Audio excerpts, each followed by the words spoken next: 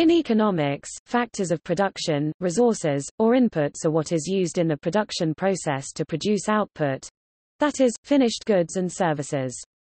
The utilized amounts of the various inputs determine the quantity of output according to the relationship called the production function. There are three basic resources or factors of production: land, labor, and capital. The factors are also frequently labeled producer goods or services, to distinguish them from the goods or services purchased by consumers, which are frequently labeled consumer goods. There are two types of factors, primary and secondary. The previously mentioned primary factors are land, labor, and capital goods. Materials and energy are considered secondary factors in classical economics because they are obtained from land, labor, and capital. The primary factors facilitate production, but neither becomes part of the product as with raw materials nor becomes significantly transformed by the production process as with fuel used to power machinery. Land includes not only the site of production but also natural resources above or below the soil. Recent usage has distinguished human capital, the stock of knowledge in the labor force, from labor. Entrepreneurship is also sometimes considered a factor of production. Sometimes the overall state of technology is described as a factor of production. The number and definition of factors vary, depending on theoretical purpose, empirical emphasis, or school of economics.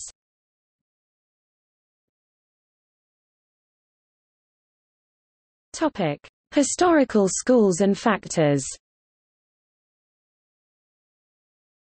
In the interpretation of the currently dominant view of classical economic theory developed by neoclassical economists, the term factors did not exist until after the classical period and is not to be found in any of the literature of that time. Differences are most stark when it comes to deciding which factor is the most important.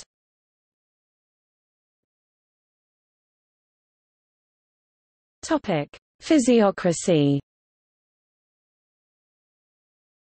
Physiocracy, from the Greek for government of nature, is an economic theory developed by a group of 18th-century Enlightenment French economists who believed that the wealth of nations was derived solely from the value of land agriculture, or land development, and that agricultural products should be highly priced.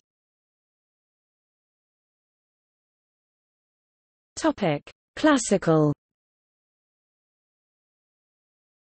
The classical economics of Adam Smith, David Ricardo, and the followers focus on physical resources in defining its factors of production and discuss the distribution of cost and value among these factors.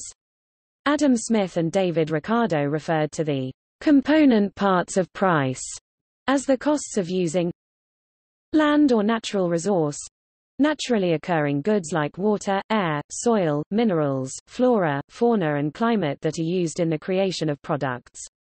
The payment given to a landowner is rent, loyalties, commission and goodwill. Labor, human effort used in production, which also includes technical and marketing expertise. The payment for someone else's labor, and all income received from one's own labor is wages. Labor can also be classified as the physical and mental contribution of an employee to the production of the goods. The capital stock, human-made goods which are used in the production of other goods. These include machinery, tools, and buildings. They are of two types, fixed and working. Fixed are one-time investments like machines, tools and working consists of liquid cash or money in hand and raw material. Classical economists also employed the word capital in reference to money. Money, however, was not considered to be a factor of production in the sense of capital stock since it is not used to directly produce any good. The return to loaned money or to loaned stock was styled as interest, while the return to the actual proprietor of capital stock, tools, etc. was styled as profit. See also returns.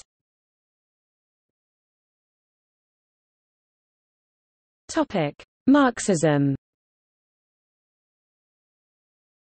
Marx considered the elementary factors of the labor process, or productive forces, to be labor, the subject of labor, objects transformed by labor, the instruments of labor or means of labor, the subject of labor, refers to natural resources and raw materials, including land. The instruments of labor are tools, in the broadest sense. They include factory buildings, infrastructure, and other human-made objects that facilitate labor's production of goods and services. This view seems similar to the classical perspective described above.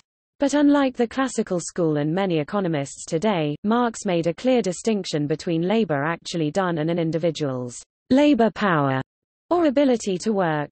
Labor done is often referred to nowadays as effort, or labor services.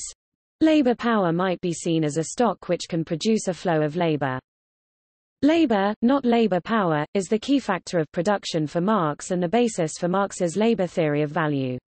The hiring of labor power only results in the production of goods or services, use values, when organized and regulated, often by the management. How much labor is actually done depends on the importance of conflict or tensions within the labor process.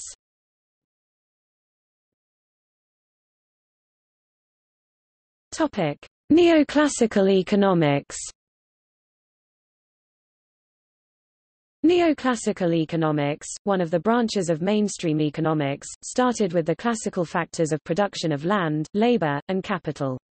However, it developed an alternative theory of value and distribution. Many of its practitioners have added various further factors of production, see below. Further distinctions from classical and neoclassical microeconomics include the following. Capital. This has many meanings, including the financial capital raised to operate and expand a business. In much of economics, however, capital, without any qualification, means goods that can help produce other goods in the future, the result of investment. It refers to machines, roads, factories, schools, infrastructure, and office buildings which humans have produced to create goods and services. Fixed capital. This includes machinery, factories, equipment, new technology, buildings, computers, and other goods that are designed to increase the productive potential of the economy for future years.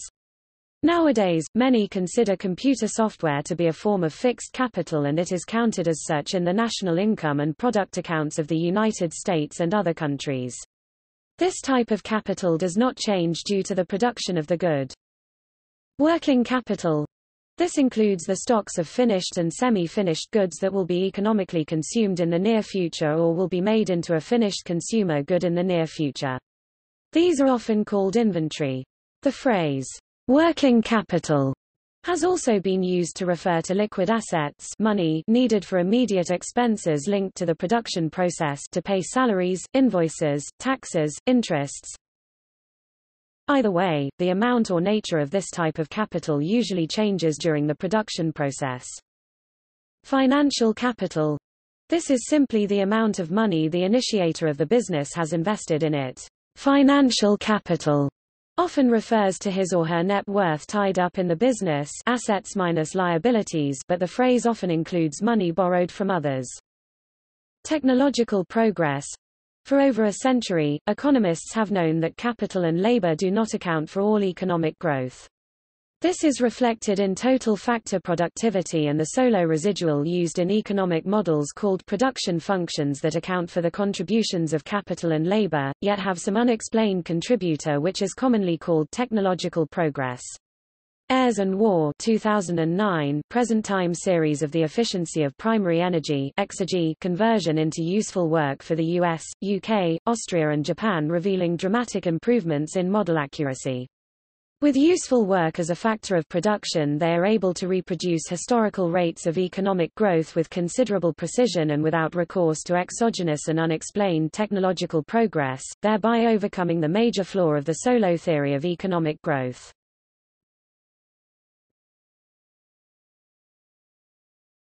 Topic: Ecological economics. Ecological economics is an alternative to neoclassical economics. See Neoclassical economics. It integrates, amongst other things, the first and second laws of thermodynamics. See laws of thermodynamics to formulate more realistic economic systems that adhere to fundamental physical limitations. In addition to the neoclassical focus on efficient allocation, ecological economics emphasizes sustainability of scale and just distribution. Ecological economics also differ from neoclassical theories in its definitions of factors of production, replacing them with the following: matter, the material from which products are produced. Matter can be recycled or reused through refining or reforming, but it cannot be created or destroyed, placing an upper limit on the amount of material that can be withdrawn and used. Consequently, the total amount of available matter is fixed, and once all the available matter is used, nothing more can be produced without recycling or reusing matter from prior products. Energy, the physical but non-material inputs of production. We can place different forms of energy on a scale of utility depending on how useful it is for creating a product.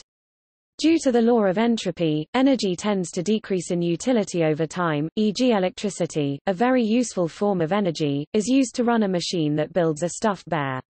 In the process, however, electricity is converted to heat, a less useful form of energy.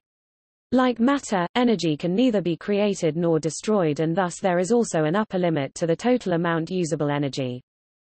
Design intelligence, a factor that incorporates the knowledge, creativity, and efficiency of how goods are created. The better the design, the more efficient and beneficial the creation is. Designs are usually improvements on their predecessors since our store of accumulated knowledge grows with time. One possible neoclassical analog of design intelligence is technological progress. Integral to ecological economics is the following notion: at the maximum rates of sustainable matter and energy uptake, the only way to increase productivity would be through an increase in design intelligence. This provides the basis for a core tenet of ecological economics, namely that infinite growth is impossible.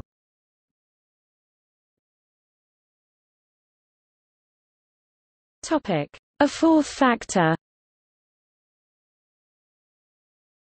As mentioned, recent authors have added to the classical list. For example, J. B. Clark saw the coordinating function in production and distribution as being served by entrepreneurs. Frank Knight introduced managers who coordinate using their own money, financial capital, and the financial capital of others. In contrast, many economists today consider human capital, skills and education as the fourth factor of production, with entrepreneurship as a form of human capital. Yet others refer to intellectual capital. More recently, many have begun to see social capital as a factor, as contributing to production of goods and services.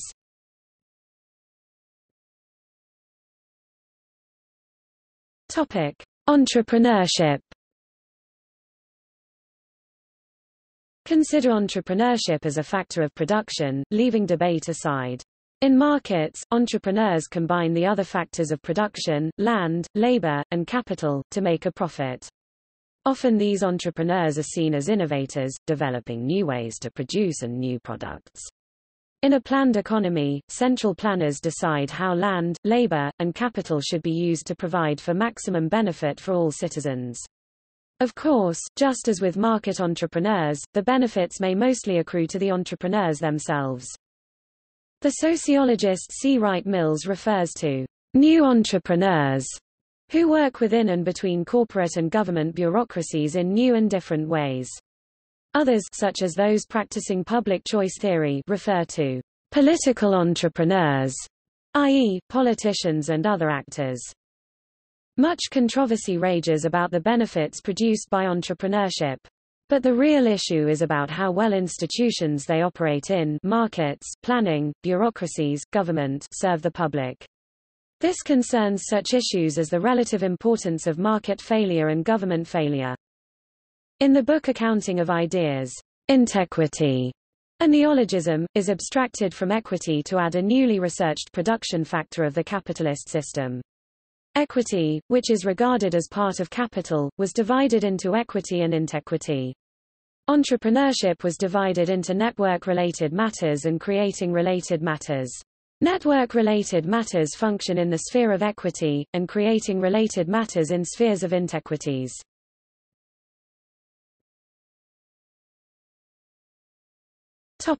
Natural resources.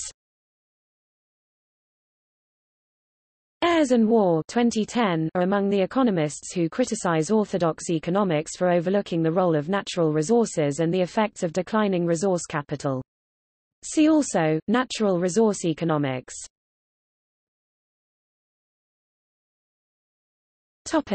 Energy.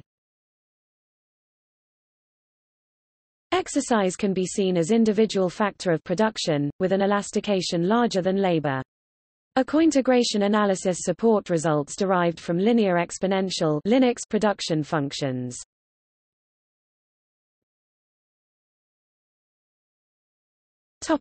Cultural heritage.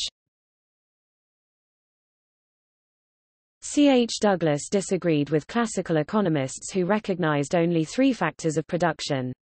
While Douglas did not deny the role of these factors in production, he considered the cultural heritage as the primary factor. He defined cultural inheritance as the knowledge, techniques, and processes that have accrued to us incrementally from the origins of civilization, i.e., progress. Consequently, mankind does not have to keep reinventing the wheel. We are merely the administrators of that cultural inheritance, and to that extent, the cultural inheritance is the property of all of us, without exception. Adam Smith, David Ricardo, and Karl Marx claimed that labor creates all value. While Douglas did not deny that all costs ultimately relate to labor charges of some sort, past or present, he denied that the present labor of the world creates all wealth. Douglas carefully distinguished between value, costs and prices. He claimed that one of the factors resulting in a misdirection of thought in terms of the nature and function of money was economists' near obsession about values and their relation to prices and incomes. While Douglas recognized value in use as a legitimate theory of values, he also considered values as subjective and not capable of being measured in an objective manner. Peter Kropotkin argued for the common ownership of all intellectual and useful property due to the collective work that went into creating it. Kropotkin does not argue that the product of a worker's labor should belong to the worker. Instead, Kropotkin asserts that every individual product is essentially the work of everyone, since every individual relies on the intellectual and physical labor of those who came before them as well as those who built the world around them. Because of this, Kropotkin proclaims that every human deserves an essential right to well-being because every human contributes to the collective social product. Kropotkin goes on to say that the central obstacle preventing humanity from claiming this right is the state's violent protection of private property. Kropotkin compares this relationship to feudalism, saying that even if the forms have changed, the essential relationship between the propertied and the landless is the same as the relationship between a feudal lord and their serfs. See also